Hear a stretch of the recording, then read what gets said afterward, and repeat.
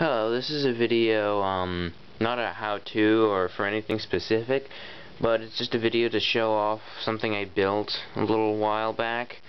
This is kind of a big motorcycle. I was trying to build a brute chopper from Halo 3, but I kind of got carried away, and I built this thing. So, there's no wheel in the back, it's kind of smooth, but I mean, it still works.